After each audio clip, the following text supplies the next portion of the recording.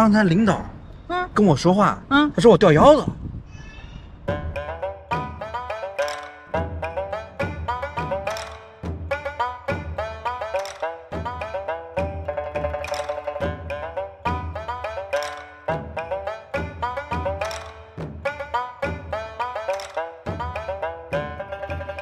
哎，妹妹啊，我问你个事儿啊，我身上掉东西了吗？你看看。没有啊，有什么东西掉吗？没有啊，怎么了？这腰没事吧？腰没事啊。哎，刚才领导跟我说话，他说我掉腰子。我掉了吗？你好了吗？哥啊，你领导说你掉腰子，不是说你腰子掉了，是指你磨叽干活磨叽来的。啊，不磨叽啊，我干活很快的呀。那就是你没把这事情干好。啊，你说把这事儿没有利索的办完给做坏了是吧？对。哦，那我确实干了，我看1个、2个、3个、4个、5个。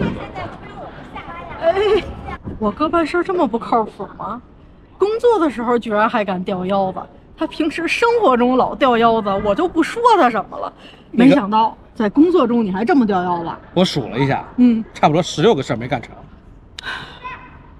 但是我做了呀。啊，这个就叫掉腰子是吗？对，刚才我们说掉腰子这个词呢，它有2层的含义，一个是指干活比较慢，总是在那里磨蹭，这就叫掉腰子。比如说我让我哥去刷碗，他就在那儿一直玩游戏掉腰子，他就不干活，这就叫掉腰子。还有一种掉腰子是指这个人呢，他本来这件事情可以把它做得非常的好，但是呢他故意不做，甚至是不给他做好了，这也是一种掉腰子啊，就是有一种对立的情绪。我好像有点明白了，像不像我骑自行车掉链子的感觉？哦，就是我骑自行车突然间链子就断了，我怎么蹬自行车也不走，然后呢就没法出行了。在普通话里，掉链子就是北京话的掉腰子，它俩是同样的意思。但是你的老板可说你天天掉腰子。